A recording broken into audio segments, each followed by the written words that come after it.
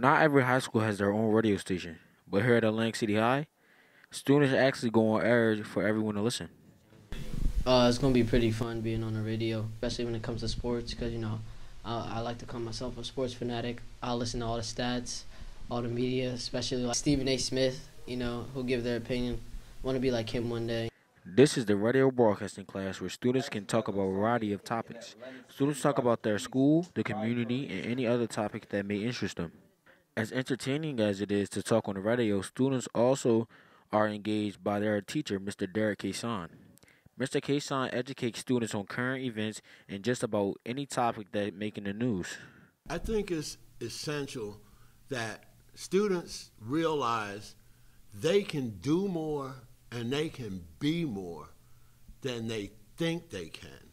Whatever you think you can be, whatever you think you can do more. And I want my students to understand that. Students who sign up for radio broadcasting generally stay in the program for more than 1 year. That's because students enjoy the freedom to express themselves, and learning how to communicate can lead to a number of future employment opportunities. You need to be able to talk, you need to be able to speak, you need to be able to express yourself.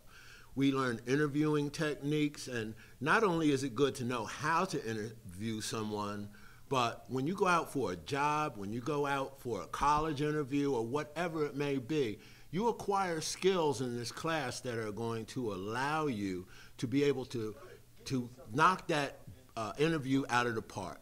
For Viking News, I'm Jaheem Fredericks.